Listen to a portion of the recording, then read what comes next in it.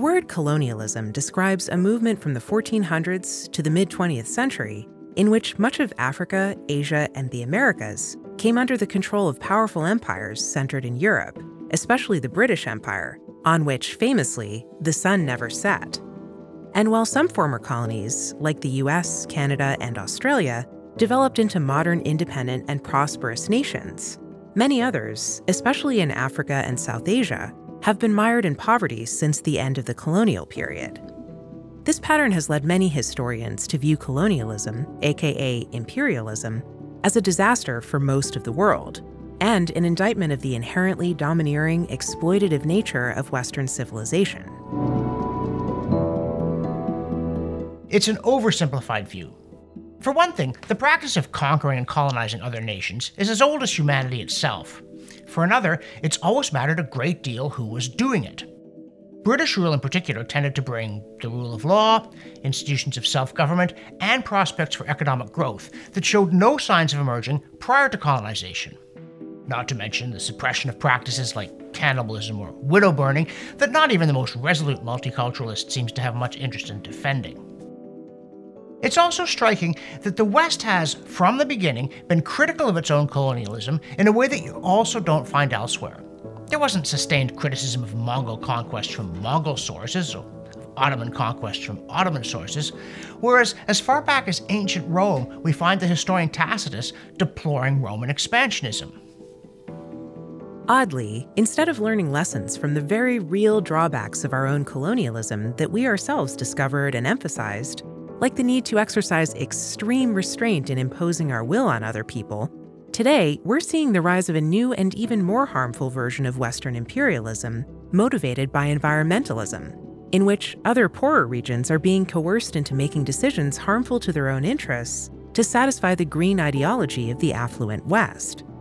It's called Eco-Colonialism, and though the people behind it would cringe or holler at Rudyard Kipling's The White Man's Burden, it really is a replay of the older kind, right down to the conviction that they know better than the people they're colonizing, so it's justified to make decisions for them, for their own good.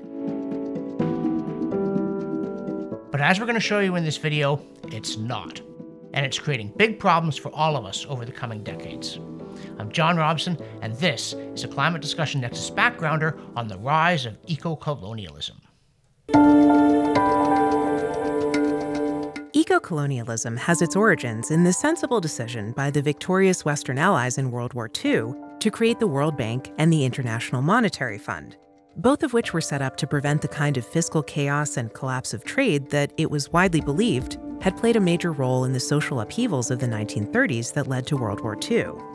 As European empires dissolved after that war, these institutions increasingly offered the newly independent, but generally poor and institutionally fragile Third World countries access to credit and a stable financial system. Later, and on the same general model, after the Soviet Union collapsed in 1991, the European Bank for Reconstruction and Development was created to help poor countries in Eastern Europe and Asia begin growing again after decades of disastrous communist rule. These institutions, especially the World Bank, used to see their long-term mission as ending poverty. Up to about a decade ago, the slogan, "Working for a world free of poverty," was on the World Bank homepage. But it's conspicuously absent now. They found a new cause, climate activism, which is not just different from ending poverty, it's at odds with it, because it requires turning off the main engine of economic development, which is abundant energy. Everyone who works in the field of development knows that the key to ending poverty is providing reliable and abundant power. People in the West long ago stopped having to carry water in buckets, grind grain by hand, dig ditches with shovels, or rely on horses and oxen to plow their fields.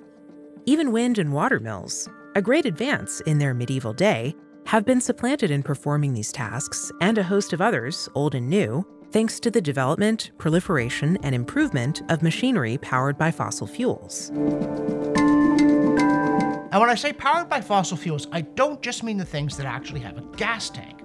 There's a huge number of extremely useful devices out there that run on electricity that in turn comes from oil, natural gas, or coal power plants. The very first home in Britain to be lit with electricity was Cragside in Northumberland in 1863. But today the advanced world has so much electric light that you can measure prosperity simply by looking down from space at night, including on Western cities that actually suffer too much light. We've got light pollution, but it sure beats the misery and danger of impenetrable darkness. But as this chart from Oxford University shows, electricity abundance varies considerably around the world, with the richest countries enjoying 100 times as much electricity per person as the poorest ones. For those of us who have it, life without electricity is unimaginable. We're sitting in a home with dozens of appliances running, including, of course, the communications equipment that allows our videos to reach you and that your teens would howl if it went off even briefly, though perhaps not because they're watching CDN material. And in that setting, it might amaze you to learn that the poorest 13% of the world still has no access to electricity. That's right, 1 in 7 human beings have no plug, no light switch, no fan in hot weather, no heater in cold weather, no refrigerator, and no cell phone, which is not something to laugh at if you live in a country where the infrastructure is feeble, from telephone landlines to banking. The problem's especially acute in Africa. While more people there now have at least limited access to electricity than they did a couple of decades ago, poverty and lack of electricity still go hand in hand, as this chart dramatizes with a remarkably close correlation line.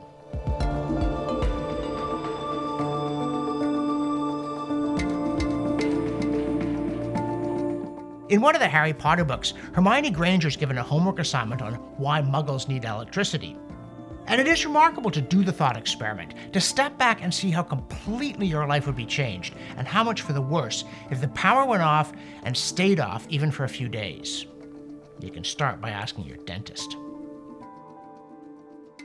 Without reliable electric power, appliances won't work. There's no water in the tap, and the hospital closes. And these problems persist because without reliable electric power, there is no economic development to fix them. Without electricity, industries can't operate power tools or run factories, so investors stay away. Without investment coming in, governments can't finance the development of power generating stations needed to attract industry. It's precisely the kind of vicious circle poverty trap the World Bank and the other agencies were designed to solve. And for many years, it's what they did. Not without controversy, mind you. They were often criticized for encouraging poor countries to take on too much debt, and they had to do deals with a lot of dubious characters in third world politics because many poor countries also lacked basic democratic institutions. But at least they had a clear focus: providing the financing to help poor countries escape the poverty trap in the long run, especially by building the power plants that would provide reliable, inexpensive energy. When it comes to those plants, there are only a few ways to generate electricity on a large enough scale to power a country. In 2021, about 60% of the world's electricity came from fossil fuels. 10% was from nuclear, and the rest was from hydro and renewables like wind and solar. In low-income countries, the mix was more heavily tilted toward fossil fuels, which supplied 68% of the electricity. And in such countries, the fossil fuel of choice is coal, which supplies 2/3 of their hydrocarbon power generation. Coal is popular in poor countries because it's widely available, it's cheap, and it works. Well-maintained coal-fired power plants can give reliable power for decades. And of course, they're much cleaner now than they used to be, just as modern factories do not look like the ones Charles Dickens or William Blake deplored. Best of all, coal gives power system operators precise control over the supply. There's more to running a power grid than sending Homer Simpson in to turn a generator on, eat a donut, and take a nap. Operators need to balance demand and supply continuously throughout the day and the night. And that means they need sources of power that they can ramp up and down at a moment's notice. And coal, oil, and natural gas-fired generators are very controllable that way. Hydro is sometimes as well, unless the water level is too low, in which case you're really stuck. Nuclear plants have traditionally been less flexible in this regard. They tend to work best at full capacity, though they've also seen improvements in recent decades. But wind and solar, despite being trendy in the West these days, are the worst for reliability and controllability for the obvious reason that they're weather dependent. If the wind isn't blowing or the sun disappears or goes down over the horizon or something, they don't work at all, and a system relying on them will experience blackouts. In fact, there's a joke about how odd it is that the people most convinced that the weather is getting worse are most insistent on relying on weather-driven energy. And it's inflexible in both ways. If the wind suddenly picks up instead of dying down, a large wind farm's output surge can actually overwhelm a nearby grid and knock it offline or damage it. And wind and solar are also expensive to build, and I don't just mean financially. They require a lot of land, which in addition to costing money, or requiring expropriation, which is not the sort of thing that encourages investment in a country, they involve a massive ecological footprint. They're not friendly to plants or to animals. And what's worse, to make them useful for grid operators, there's got to be a backup system powered by fossil fuels, so when wind and solar can't supply power, you can get it from somewhere. And that means that places that invest heavily in renewable energy end up paying twice for their generating capacity, because they've got to have the fossil fuel-powered backup generators that sit idle for long periods, but step up when the renewables aren't available. And of course, rich countries may be able to afford the luxury of 2 entire generating systems, but poor countries can't.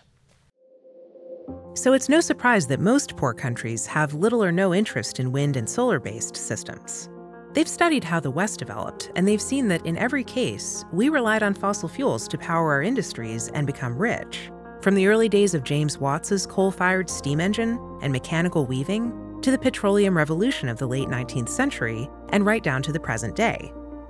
They know that lifting their people out of poverty and giving them the kind of lifestyle we enjoy, from refrigerated food to schools with lights, heating or AC, comfortable homes, and the ability to travel, means building power plants that can supply reliable and inexpensive energy.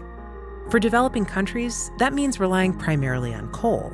And up until a decade ago, governments and development agencies like the World Bank knew it and focused on how to help them build cleaner and more efficient versions of the ones we used, so they got the reliable power we enjoy without all the smog that once contaminated the air in our cities. But then the climate zealots took over. In 2013, the newly appointed director of the World Bank, Jim Yong Kim, published an article in the Washington Post declaring a change in direction based on the alarmist theory that climate change is an existential threat. Global warming imperils all of the development gains we have made. If there is no action soon, the future will become bleak. The world needs a bold, global approach to help avoid the climate catastrophe it faces today. The World Bank Group is ready to work with others to meet this challenge. Just like that, they pulled the plug on financing for coal-fired power plants, even in poor countries. In July of that year, the World Bank issued a white paper with the Orwellian title, quote, "Toward a Sustainable Energy Future for All," end quote, in which they acknowledged the necessity of access to electricity before declaring that it wasn't going to happen for poor people in distant places. The World Bank Group acknowledges the global challenge of balancing energy for development with its impact on climate change, and will help client countries realize affordable alternatives to coal power. The World Bank Group will provide financial support for greenfield coal power generation projects only in rare circumstances. And predictably, rare actually meant never. After 2013, the World Bank ended up contributing funds for only one coal project, $40 million toward a $2 billion lignite power plant in Kosovo, which some might know disturbingly is in Europe. Other than that, not only did they put the brakes on the kind of energy that works, but they announced plans to prioritize wind and solar despite the fact that they are too costly and unreliable even for rich countries to rely on them, let alone poor ones. In the foreword to a 2017 essay for the UK Global Warming Policy Foundation, the former research director of the World Bank, economist Dr. Deepak Lal, slammed Kim's decision to change focus, saying, quote, "He has overruled the cost-benefit estimates of the superiority of coal-based over solar and wind-based power generation produced by his own economic staff, justifying this by reference to a wish to cut global emissions of greenhouse gases. In 2013, the bank adopted anti-coal funding policies, which, as the paper shows, prioritizes the green environmental agenda over its core developmental mission of poverty reduction." The World Bank wasn't alone in imposing the West's green obsession on developing countries. At a 2014 UN Climate Summit, the government of Germany proudly announced that it would block financing for any new coal-fired power generating stations in developing countries, even though the coal plants being proposed were, as we noted, cleaner and more efficient than the ones that Germany had relied on when it developed. Adding to the hypocrisy, it is of course the same Germany that, less than a decade later, ramped up its own coal-fired power production to deal with the soaring cost of energy in Europe, caused by a decade of bad energy policies at home and the effects of the Russian-Ukraine war. The old complaint about colonialism was that powerful European countries were imposing their values on distant peoples, and in the process, robbing them of the chance to develop. Now, in the name of fashionable climate change alarmism, it's happening again, without even the sense of shame that, from the very beginning, prompted sharp criticisms of the original European imperialism from within Europe. Instead, other Western-dominated global institutions followed the World Bank's lead. The European Bank for Reconstruction and Development also banned investments in fossil fuel energy projects in developing countries, and now proudly declares that it is a climate finance leader, devoting almost half of its total lending to green energy projects, mainly wind and solar. A lot of its lending goes through the Climate Investment Fund and the Green Climate Fund, both of which focus on pushing those costly and unreliable wind and solar projects in poor countries, despite the problems they cause. Of course, all the beautiful people got into the game. In that 2017 study for the Global Warming Policy Foundation, energy analyst Rupert Darwall describes how, after he left office, former UK Prime Minister Tony Blair established a foundation called the African Governance Initiative, which he said would focus on electricity because it was, quote, the single most important precondition for a country's success, end quote. Unfortunately, he promptly began focusing on solar energy projects, joining forces with the Obama administration's Power Africa program, which also focused on promoting renewables in Africa. Years later, a General Electric engineer summed up the failure of these initiatives to yield any useful energy. If you look today at the number of megawatts that are actually on the grid directly related to the Power Africa initiative, it is very little. The new eco-colonialism has been an economic disaster for poor countries. And indeed, Darwall goes on to quote leaders of developing countries pleading for Western authorities to stop playing poo sticks with their people's lives and futures. All renewables are intermittent. Renewables have not provided baseload power for anyone in the world. After all, solar works when the sun is shining. Wind works when the wind is blowing. Hydro works when there is water in the rivers. You must have coal. I do wish people would reflect on the justice of the situation. Piyush Goyal, Minister of Coal, India, February 2016. We in Nigeria have coal, but we have a power problem. Yet we've been blocked because it is not green. There is some hypocrisy because we have the entire Western industrialization built on coal energy. That is the competitive advantage that they have been using. Now Africa wants to use coal, and suddenly they are saying, oh, you have to use solar and the wind. Mrs. Kemi Adeosun, Finance Minister of Nigeria, October 2016. In addition to consigning billions of people to poverty, as if that wasn't bad enough, Western climate fundamentalism has become a major geopolitical blunder. When Western institutions shut off the taps for economic development, poor countries didn't simply abandon their plans, they went looking for alternative sources of funding. And that created an opening for communist China to step in and begin increasing its global influence, especially in Africa and Asia, by financing construction of power grids, including, yes, coal plants. And this push conveniently lined up with the Politburo's long-term plan to become the dominant world power by 2050, a plan that's been made much easier by the Western obsession with going to net zero by 2050. If you haven't seen our Climate Discussion Nexus video on China's plans for 2050, you should click here.